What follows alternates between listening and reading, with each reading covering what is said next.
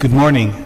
Welcome to Trinity United Church. We are located in the west end of Edmonton, as you know, and we are in the territory, the traditional territory and the home of peoples of First Nations who signed Treaty 6.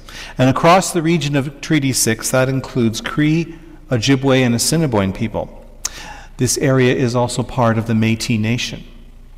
We are also an affirming congregation, always striving toward inclusion and participation by all, appreciating the diversity of sexual orientation and gender identity.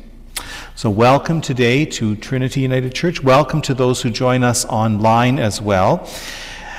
By way of announcements, I would like to invite everyone, if you are able, to stay following worship today. We're having a sandwich lunch and we're having some conversation time. Some intentional conversation, so we won't just be talking about the weather, although we might talk about the weather a little bit.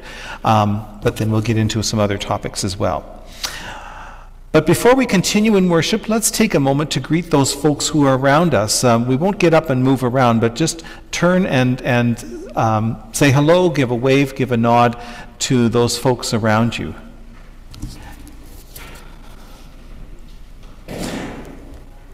And a reminder that our service is recorded and so that it can be uploaded, edited and uploaded to our YouTube channel each week so that you can review it and share it with others as well. We hear that the risen Jesus came to the disciples saying, "Peace be with you."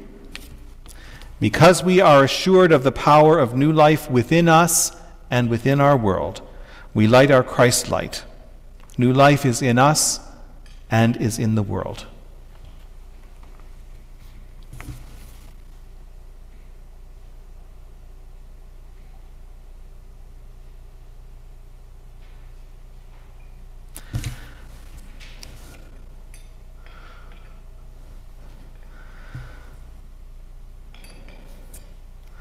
Let us pray. Jesus said, "I have come that you may have life and have it in all its fullness." Jesus said, "I am the bread of life. Whoever comes to me will never be hungry, and whoever believes in me will never be thirsty." O God, you came to the disciples and offered them an Easter assurance. You came to Thomas and offered him resurrection hope. Come to us in this time of worship and fill us with faith, hope, and love.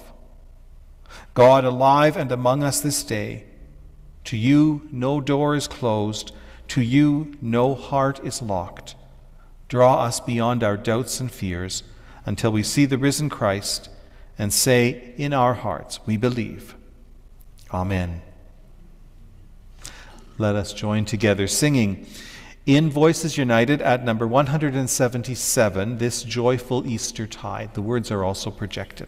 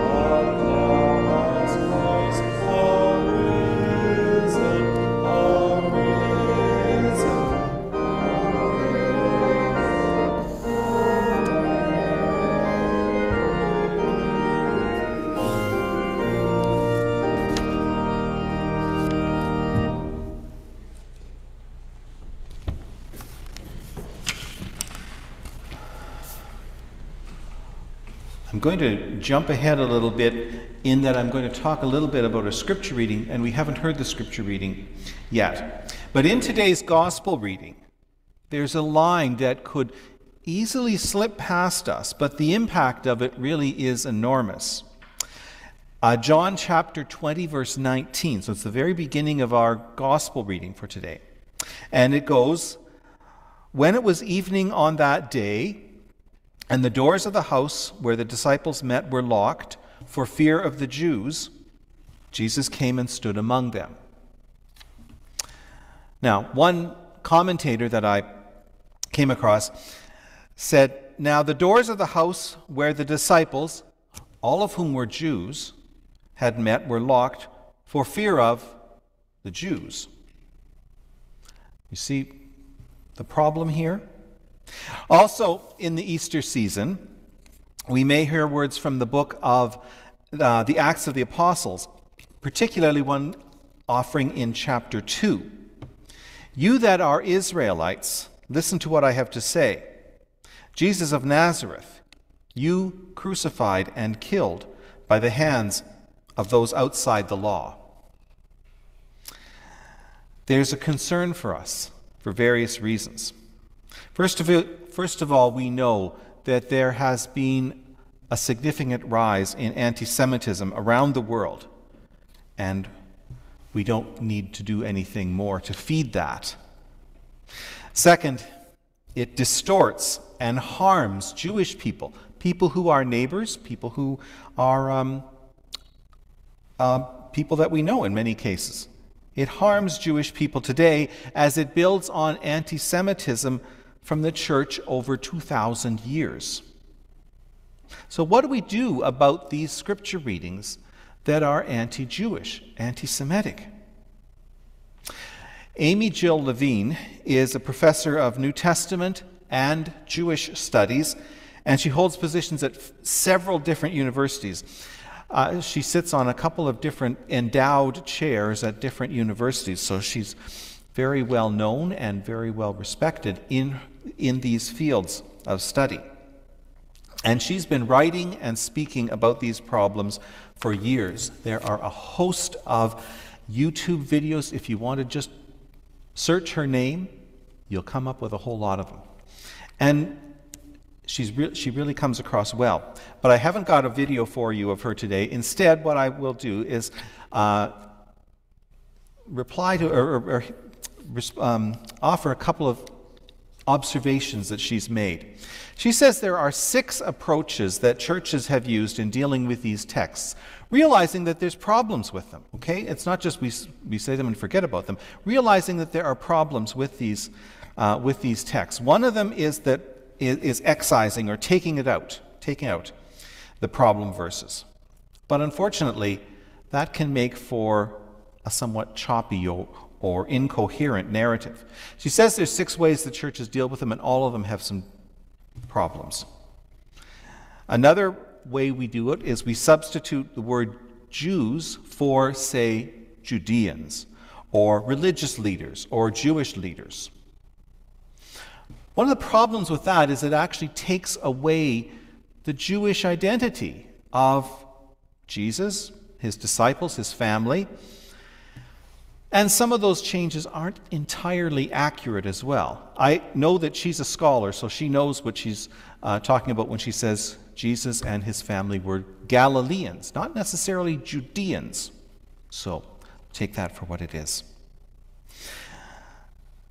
Some say in some of these texts, for example, in the Passion narrative, in the story where Jesus is on trial, for example, and Pilate goes to the crowd outside and says, "We have this man.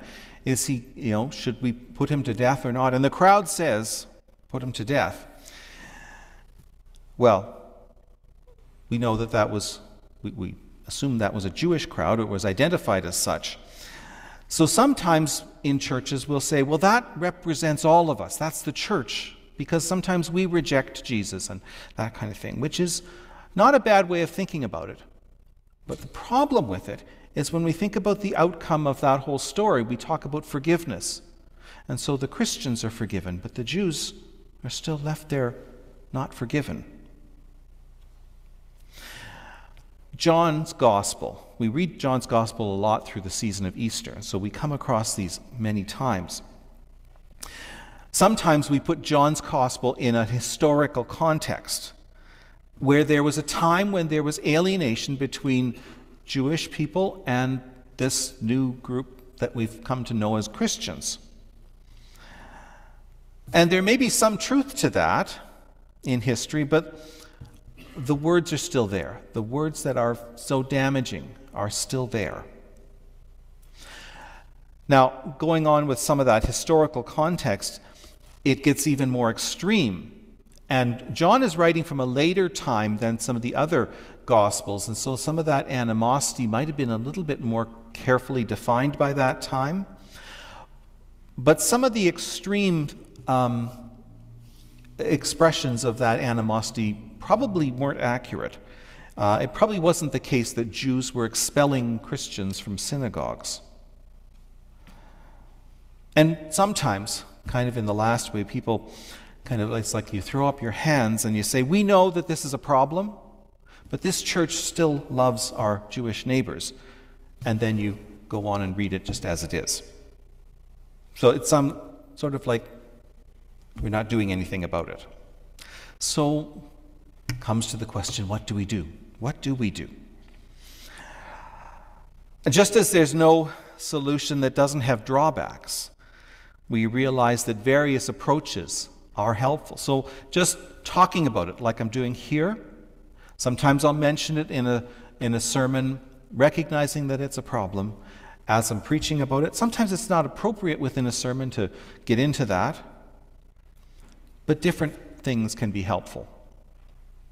First of all, acknowledge that the passage is there, and acknowledge that it's problematic.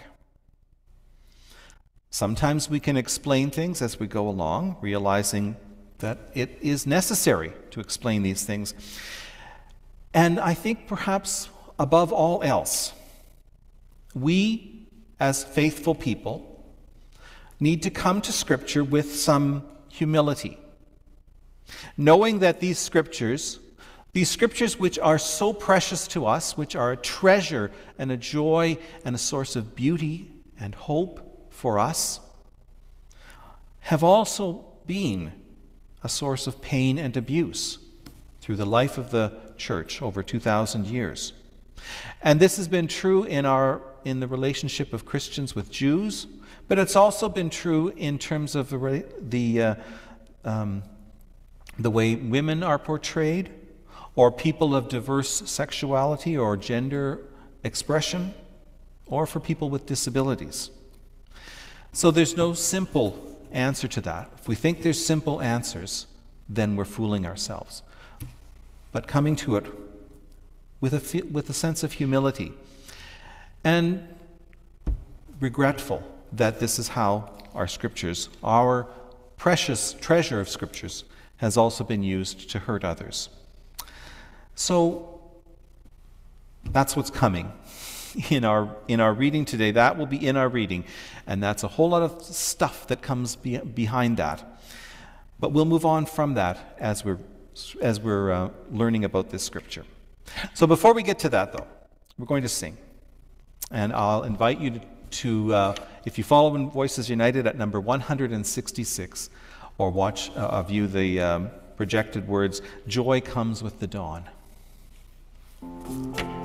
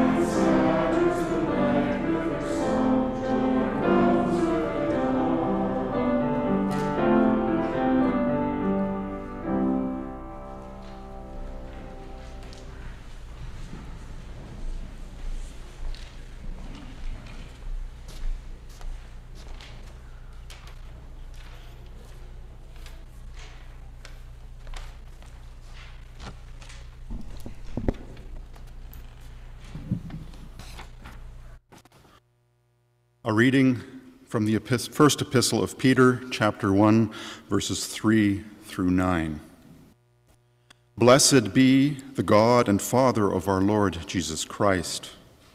By his great mercy, he has given us a new birth into a living hope through the resurrection of Jesus Christ from the dead, and into an inheritance that is imperishable, undefiled, and unfading, kept in heaven for you who are being protected by the power of God through faith for a salvation ready to be revealed in the last time.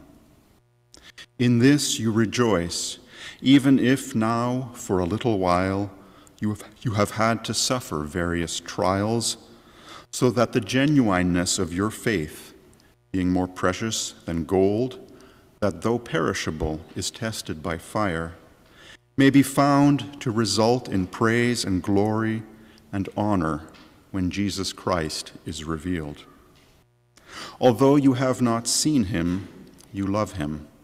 And even though you do not see him now, you believe in him and rejoice with an indescribable and glorious joy, for you are receiving the outcome of your faith, the salvation of your souls.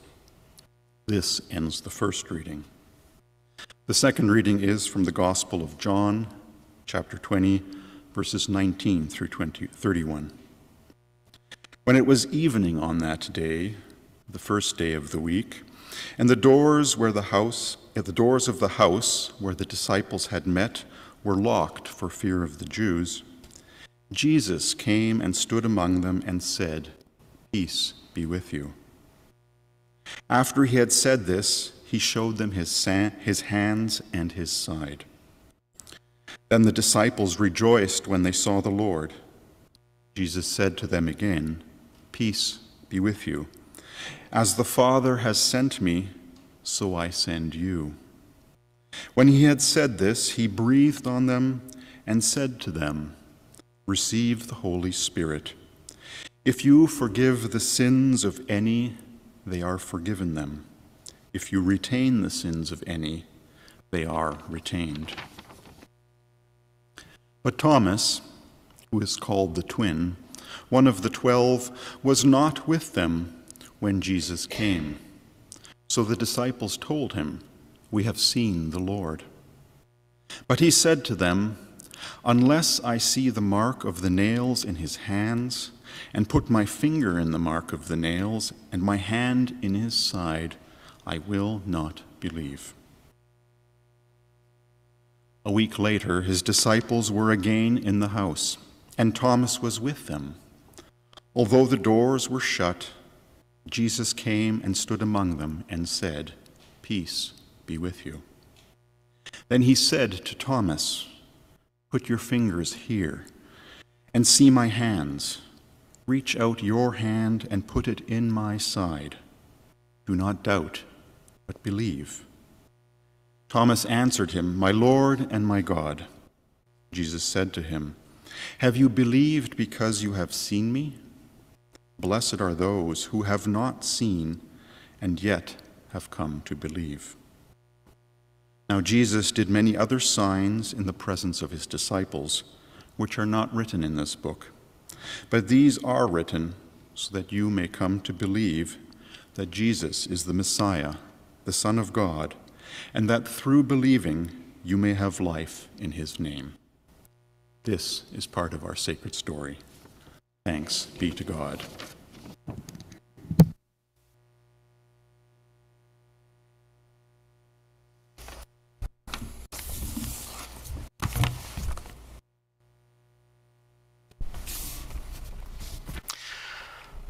What comes to mind for you when we speak of church people? Who are church people? There are many ways that we could answer that. Many different expressions of what it means to be someone who goes to church, who lives according to the faith of the church. How do you live your life based on the doctrines, the beliefs, the creeds, or the practices of a church? It's not always a straightforward or easy question to answer. Some people take their church identity as a privilege to hold against others.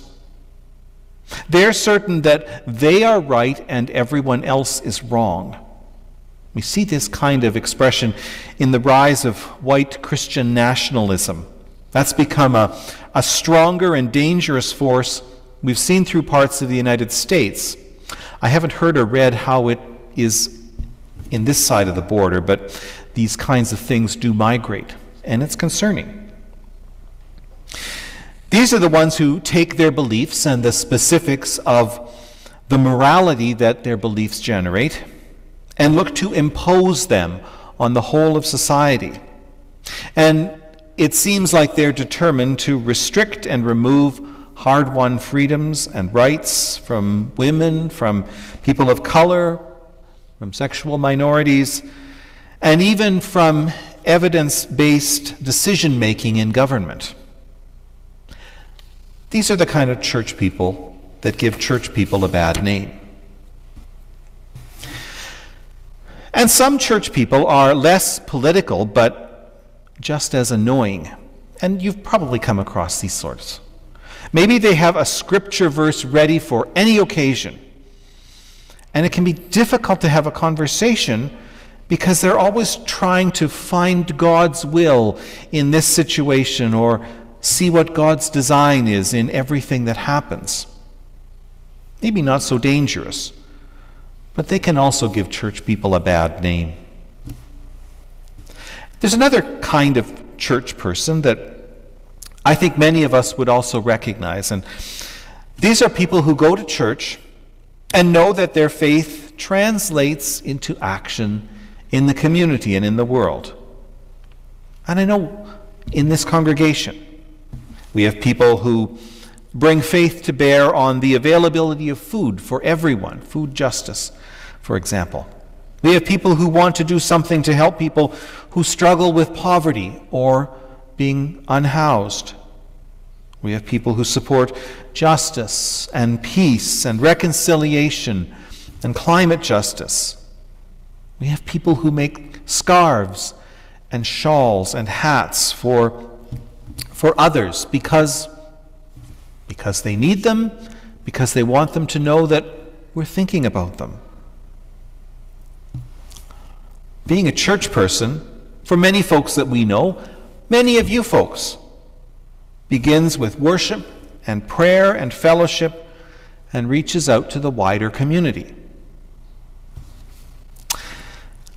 This Sunday, after Easter Sunday, or the second Sunday in the season of Easter, is important for us as we think about what Easter means for us.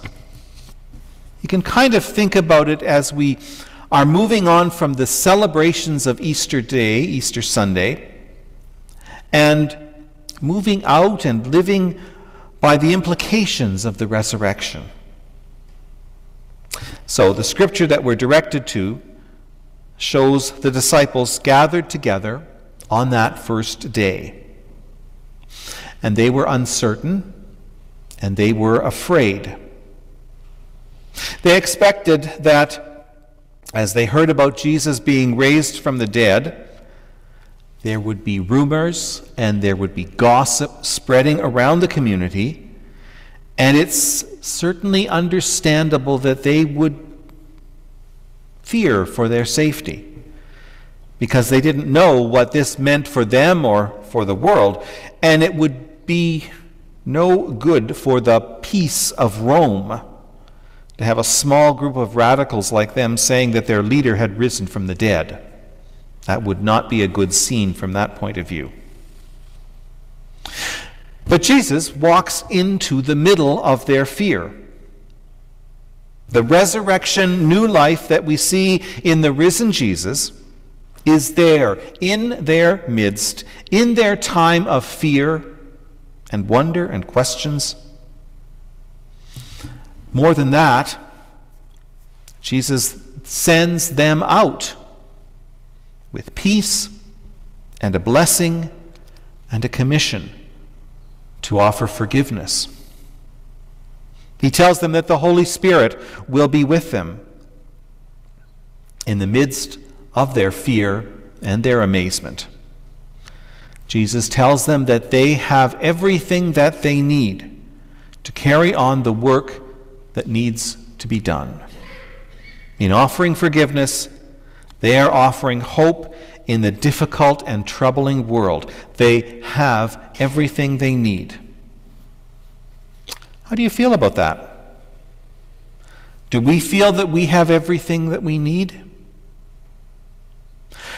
Are we able to show compassion in our complex world? That may be one way of saying in contemporary language that we can forgive sins. Because with compassion, in this complex and troubled and difficult world in which we live, you see that there are many pressures and forces on us, all of us, that make us do what might not be best. And with a heart of compassion, we can see that actions are not always willfully evil. Compassion can see to the heart. And are we able to stand against injustice? That might be a way that, in our contemporary language, we can say that some sins are not forgiven. The hurt and the injury of human actions cannot be passed over. The consequences of actions need to be addressed. So Jesus gives his disciples his peace and the breath of the Holy Spirit. We have all that we need to live with a heart of compassion and a heart that seeks out justice. And finally, there's Thomas. Many pots of ink, spools of typewriter ribbon, pixels on a computer screen have been used to speak of Thomas. Doubting Thomas, as we often called him. So we hear some of the themes that come out of that faith can dispel doubt, that our doubts are the grist for wondering and deepening our faith. There's plenty to be said on the theme of doubt that we see in Thomas. It's actually voiced and given words. Thomas gives us a wonderful opening to those conversations. It's good when we can talk about feelings of doubt and uncertainty, for we all experience doubt.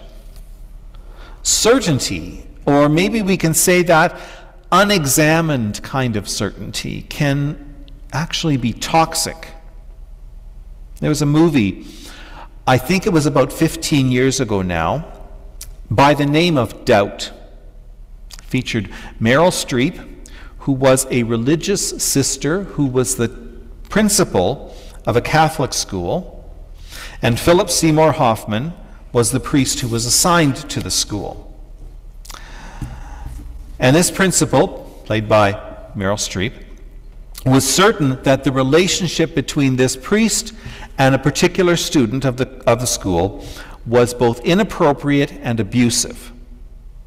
She was certain of it, and she hounded him and did everything that she could to see that he was removed. And the highlight of the film comes when she admits that she has doubts about her actions.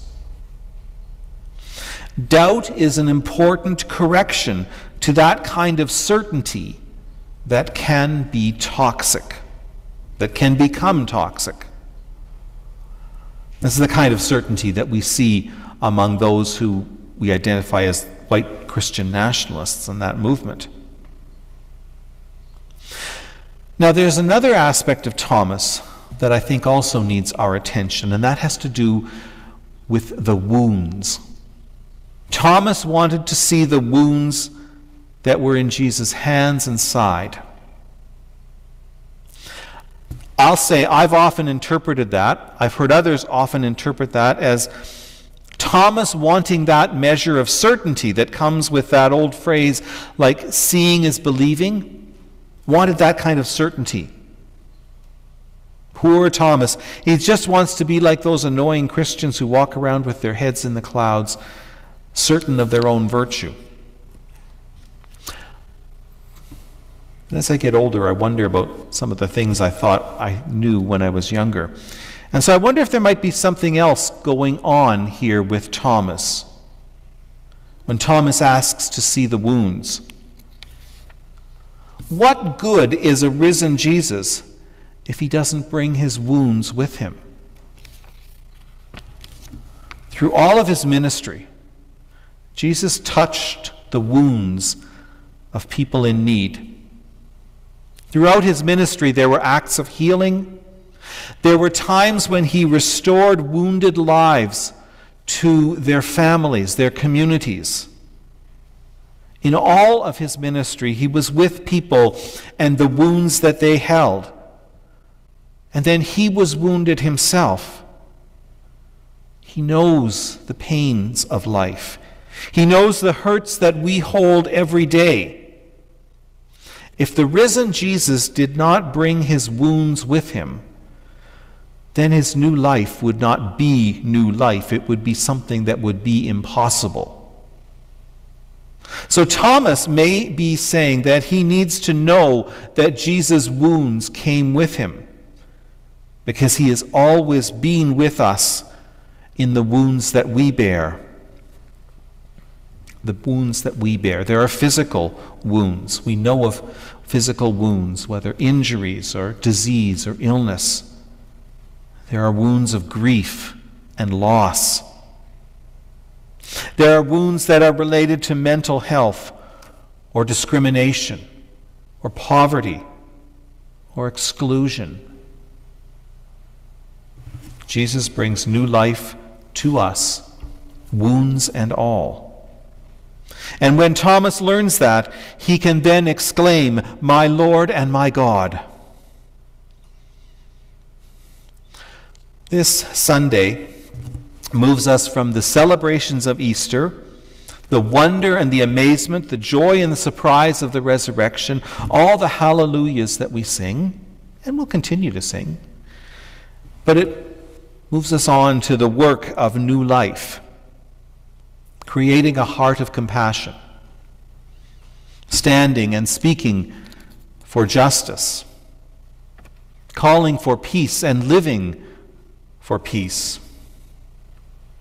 And this Sunday we see again that doubts can be an important check on that kind of unexamined certainty that can become toxic. And we also see that hearts and lives that are wounded, the world itself that is wounded, come under the promise of new life and hope to which we cling. So we continue in joy through the season of Easter. Thanks be to God. Amen. Our next hymn is found on 185 in Voices United. You Tell Me That the Lord is Risen. It's a hymn that we may only sing once a year, but it's such a wonderful piece of writing. You tell me that the Lord is risen, that you have seen his face. Then tell me why you crouch in fear and hide within this place.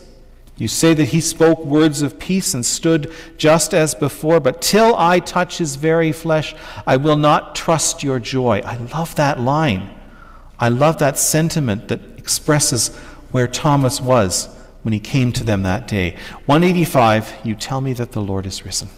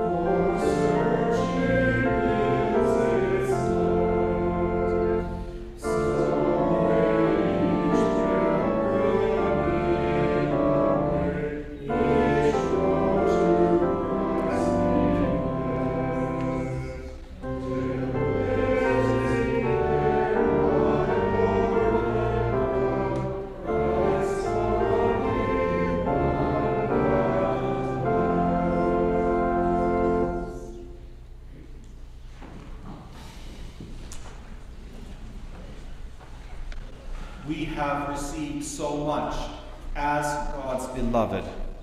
In faith and in hope, in joy and in love, we bring our offerings now. Some offerings come now, and if you have offerings that you'd like to leave, there'll be a plate that's left at the entrance. And some offerings come in different means and by different ways. But all of our offerings are a response to God's great love. So let us pray. O God, this is the offering of our time, our talent, and our treasure. May these gifts be used with wisdom and with justice in the church and throughout the world. Amen. In response, let us join together singing the short song, This is the Day. We'll sing it over twice. This is the day that God has made. Let us rejoice and be glad.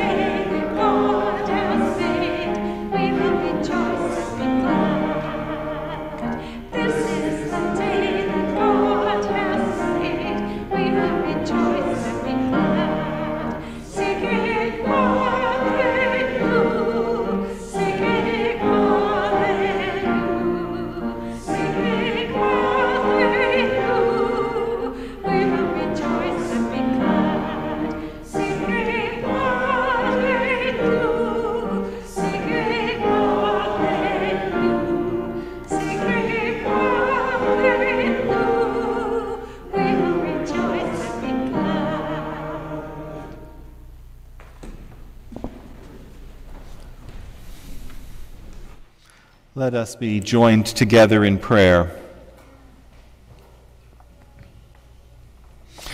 Our loving God, the season of Easter calls on us to remember that your love and your compassion can bring us back to life when we feel lost and alone. The Easter season calls on us to trust that your hope can move us away from despair and hopelessness. We hear again the story of Thomas, and we are drawn to faithfulness, to the ways of Jesus. We are drawn to the hope and the compassion and the love that which we know comes from Jesus and which calls forth our best hope and compassion and love. Help us to love in times of unknowing. Help us to be compassionate when compassion is difficult. Our loving God, help your church to move and grow and respond in new and changing times. Help us to find strength in each other and in our neighbors of goodwill. Keep us fixed on your task of mending the world. Our loving God, there are many people who face troubles and challenges. There are many people who live with fears and uncertainties. We pray for our neighbors, both near and far. People with illness or injury. Communities coping with the effects of climate crisis. Communities living in poverty and neglect. Those who are unemployed or laid off or underemployed. Families in discord and friends who are estranged. neighbors and friends and families whose struggles and troubles touch our hearts.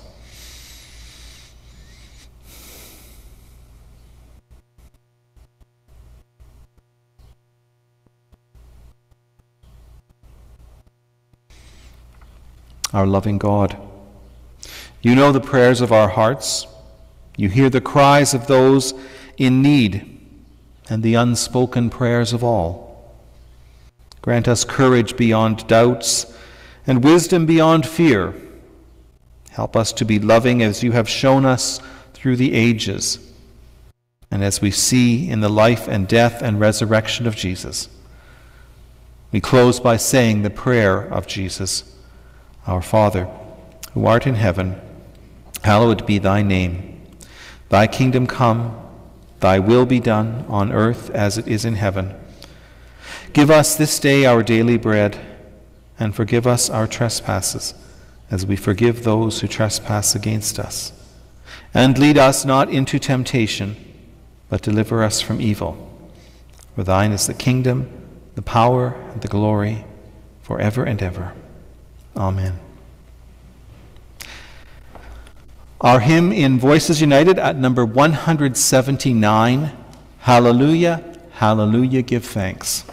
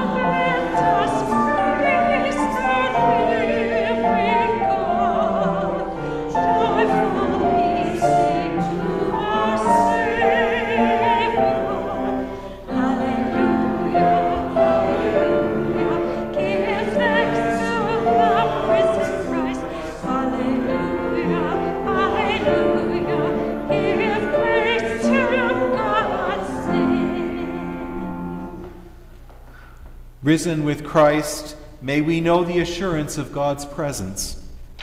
Risen with Christ, may we accept the challenge to work in God's way. Risen with Christ, may we be living proof that God's love will never die.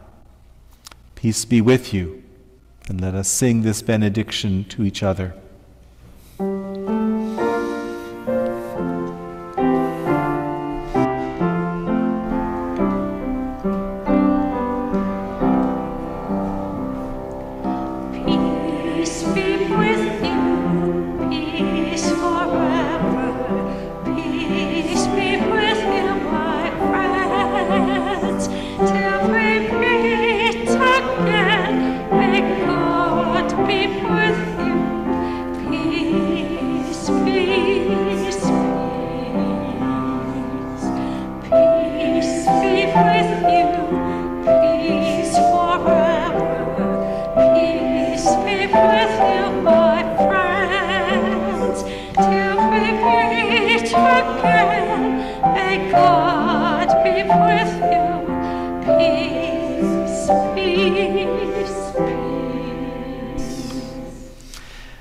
reminder to join us downstairs for lunch and our intentional conversations time.